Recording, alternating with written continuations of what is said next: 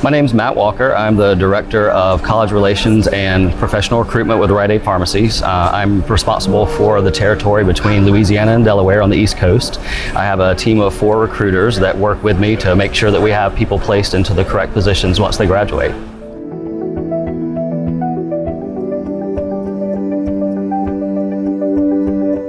So Rite Aid is one of the nation's largest retail healthcare companies. We provide services such as prescription filling and clinical services to patients in the places where we operate in approximately 4,600 locations.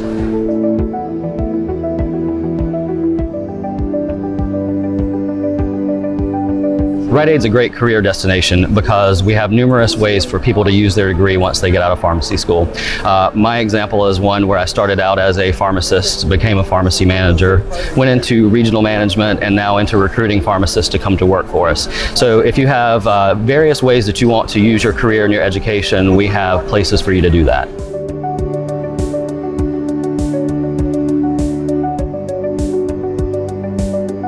My biggest piece of advice for people who are coming through the interview process is really to be themselves.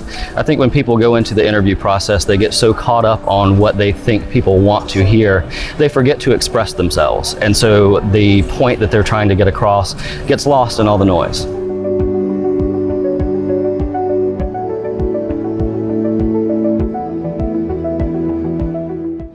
My advice for students on what not to do would be not to disappear after the interview process. I think one thing that gets lost in the process is follow-up. We on the corporate and community side will be in touch with candidates after interviews, but it's always a good idea for the candidates to follow up with their potential employers to express their interest.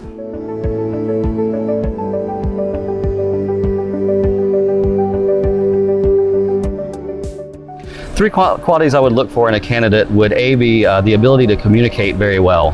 Once you graduate and get into those positions, we really need you to be the public face of our company. We need you to be able to communicate your education and your skills to those people when they come in.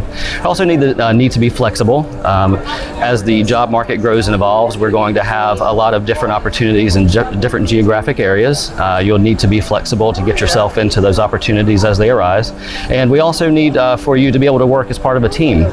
As we continue to grow into more clinical services, you're going to be working more closely with physicians and nurse practitioners, other members of the healthcare community. So you're going to have to be able to navigate that to be able to be successful.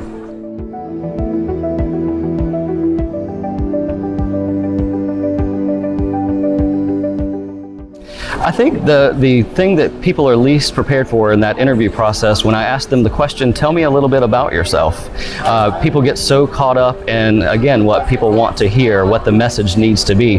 The interview process is about a two-way piece of communication. I'm asking you about yourself, you're interviewing me about the job that you're going to have. So you need to get across that information about how well you're going to work with me and how well I'm going to work with you. So be prepared just to tell me about yourself, let your personality and your communication skills shine through.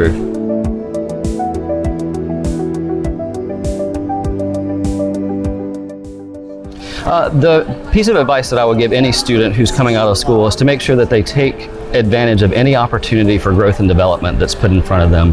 As you graduate and you move into the job market, you're going to need to market yourself and market your skills, and anything that you can pick up along the way that's going to make you stand out and make you a little bit different from your neighbor is going to be that thing that's going to make you just a little bit more successful.